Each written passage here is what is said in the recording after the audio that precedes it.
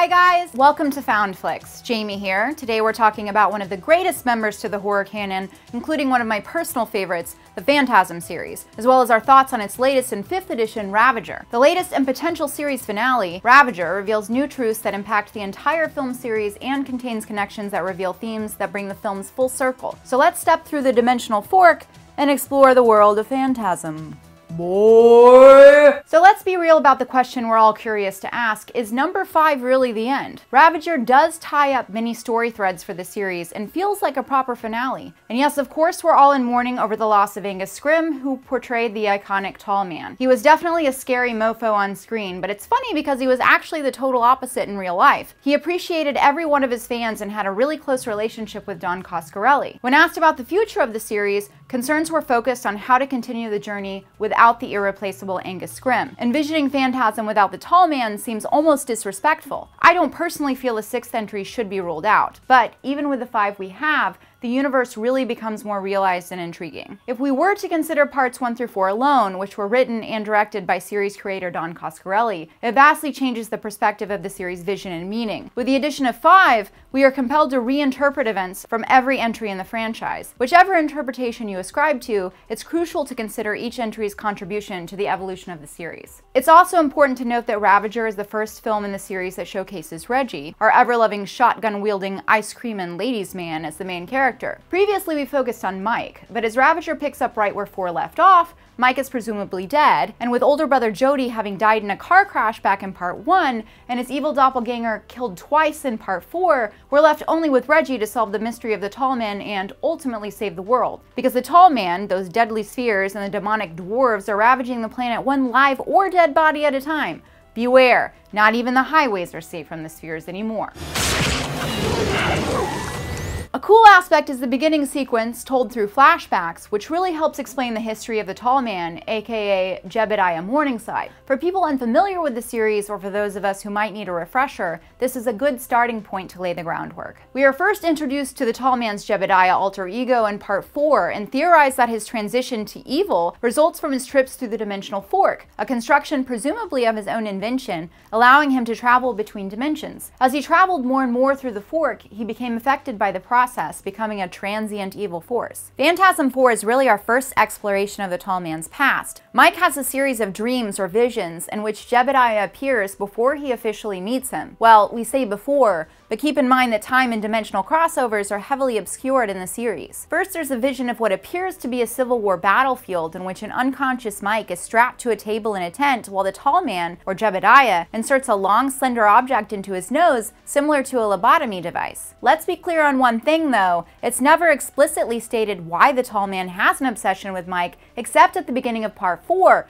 where Reggie does say that the tall man is grooming him to take his place. The tall man wants to transform him into one of his kind. In multiple scenes, the tall man instructs others not to kill Mike, tells Reggie to take good care of him, and in part 4, even saves Mike from suicide, saying that he is the only one with dominion over his soul. Can we then trace back the origin of their connection to this Civil War era botchy surgery? Why is Mike in a Civil War battlefield, and what's special about Mike that draws the tall man to him? In part 3, Mike finally asks the tall man what he wants with him, but his response is only to walk off into the dimensional portal. We don't really know yet, but based on what's given to us, it seems in some sense Mike is being groomed to either take the tall man's place or to become a significant element to his army. Or maybe his brain is just the perfect breeding ground for the ultimate gold ball? In part 4, we also witness the first official, at least conscious, meeting between Jebediah and Mike. He appears as a somewhat wealthy, judging by the stature of his plantation-esque home, Southern man, perhaps a doctor or a scientist, who asks Mike where he's from as he doesn't look like he's local, then chimes in, "Did you make passage through the dimensional fork?" So Jebediah has seemingly and unknowingly created a crossover point between dimensions, and already it's out of his control if he doesn't know who and when beings are crossing over. As death is the central focus of the series, I personally feel that the portal was invented to escape it. One of the things that makes this series great, and shall I say cerebral, is its purposeful ambiguity about some elements, leaving a lot of the details of the universe up for interpretation. Ravager continues this motif, but gives us enough answers to satisfy long-term fans. And really that's one of the best parts of Ravager, that it seems truly created for hardcore fans. It reintroduces some noteworthy favorites of yore, the Lady in Lavender from the original, and Rocky, who who debuted in Phantasm 3, my personal favorite of the series. We also have newcomers Don, Reggie's token love interest, who later reappears as parallel universe identity Jane, and Chunk, a member of the Rebel Army who's kind of a badass. For all you Fringe fans out there, it's a welcome mindfuck. Now let's talk about consciousness. In Ravager, Mike visits Reggie at a mental institution. Note, Mike was in a mental institution in Part 2 for 7 years following the death of his parents and brother, and informs him that he's been diagnosed with dementia. Mike seems completely oblivious to any events related to the tall man or his impending threat, meaning he's also forgotten or is choosing to dismiss his own institutionalization, and it seems more likely that this is all some sort of construction by the tall man to keep Reggie away from Mike. Reggie even tells Mike in discussion about the tall man that he should know more than anyone else. So what's wrong with this picture? Mike responds by describing his reading about parallel universes, that a person can be in multiple places at once. And there's another theory, that all dimensions are stacked, and at the point where these dimensions touch, ... And really that's our key to the Phantasm universe. The dimensional portal is our gateway between time and space. So who happens to be Reggie's roommate? Good old Jebediah, who at first seems like a tired old man, but later warns Reggie that he'll never be safe. I'm always watching you. This becomes a central conflict to Ravager. Can Reggie break through this cognitive consciousness barrier of false versus true reality? In an iconic scene, Reggie passes through the fork into an all-white, atmospherically void dimension with only the tall man. When Reggie asks where they are, the tall man responds, "Not where, when." It's a phrase mentioned more than once in the series. The tall man promises to give Reggie his family back if he stays out of his way and lets his plan complete, in which he also claims a better future for everyone. But he reinforces his possession over Mike. He is mine. Always. Reggie, of course, doesn't buy the pitch and backs up through the fork once more, only to end up in the old mausoleum with our friend the Lady in Lavender. One of my favorite scenes shows Reggie in a standoff with the tall man, asking if he's considered his offer. Reggie says he doesn't want the reanimated zombies of his family, but that he would take his friends, Mike and Jody. When the tall man asks about Reggie's obsession with these two men, Reggie defines it as loyalty. The tall man describes humans as skin sacks of water and meat, and at this stage seems to define himself as something beyond our kind, of which we're already aware, but it's the lines about hell that are most revealing. Yours or mine. One might say we're in it together.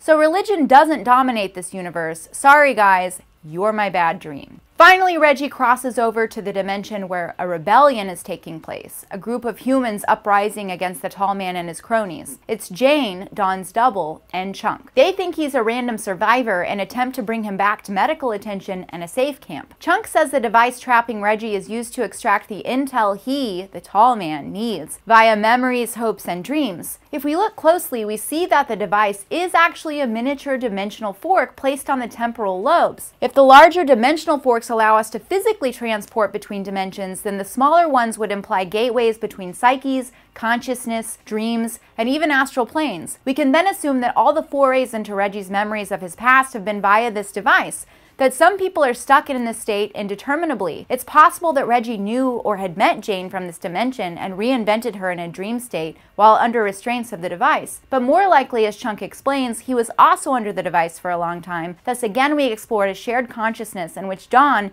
who is actually Jane through Chunk's memories, entered Reggie's consciousness. But who knows? All that really matters is that Reggie gets a gun again. Let's rock, babe.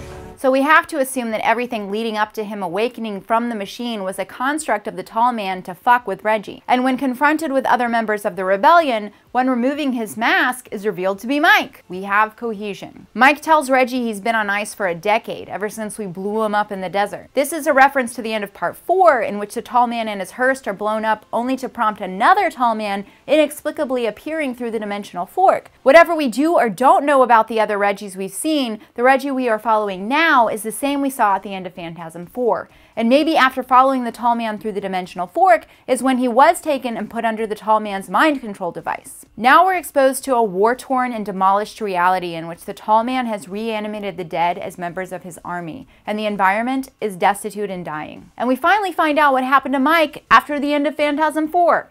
He and Reggie share dreams, while Reggie, back in the mental institution, is busy explaining his confused consciousness from traveling through multiple realities. Mike busts in to tell him that he's had Reggie's dream, which picks up at the end of part 4, in which he's wandering the desert with a gaping yellow hole in his head looking for Reggie. Did he actually put something in there, or was it always there? Here's the thing, I can still feel the connection to him. This isn't the first time we've seen shared dreams in the series, a la Mike and Liz in Phantasm 2. Liz grew up dreaming of and fantasizing, as in sketching Mike's face and drawing hearts around it in her diary, whom she'd never met. Mike, simultaneously, has dreamt of her and talks about her to Reggie. It's through these shared dreams that a connection is created, as well as a desire to form a physical union. The shared dreams of Mike and Liz, as well as those of Mike and Reggie, suggest a connection beyond our reality or a singular dimension, reinforcing the concept of infinite realities. So what happened next? Governments collapsed, society crumbled, an alien virus was unleashed. People were sick, their heads would swell up until they popped. There was no cure, it was bad shit. Hello Phantasm 4, where Mike ends up in a strange place talking to doppelganger/evil ball Jody, who says they can't stay there due to the risk of infection. Phantasm 4 already started building a feeling of anxiety about an impending apocalypse. In the opening scenes, Mike tells us as he's driving down a deserted highway that there's hardly anything left alive. And already in part 2, Mike and Reggie take off on a quest to hunt the tall man down, going from town to town and cemetery to cemetery to find the remnants of the tall man's work. As they say, it's always the same. Some people appear to have died a natural death, and sometimes they're murdered. We end on a crimson cliff, a chasm separating our heroes and the tall man. He says there are thousands of him in dimensions we cannot possibly imagine, and that his need for Mike is now finished. Then the gold sphere appears. Is it Mike's gold sphere from Phantasm 4? We can only presume it is, because his eyes turn gold and the sphere hovers before his face for a few moments before it flies away. There are only 2 gold balls in the entire series that we ever see. One explodes from the tall man's face when he's frozen at the end of part 3, and the other is the gold ball that is extracted from Mike's head at the end of part 4. This implies that both the tall man and Mike are different from everyone else and thusly connected. Mike's ability to harvest a gold ball has been the primary focus of the tall man throughout the series and what makes Mike special. Throughout the series, it seems that the tall man is putting Mike through a series of tests in order to determine his abilities, but also to determine his potential as a replacement for himself. Adverse to past films, the tall man's focus has shifted from Mike to Reggie.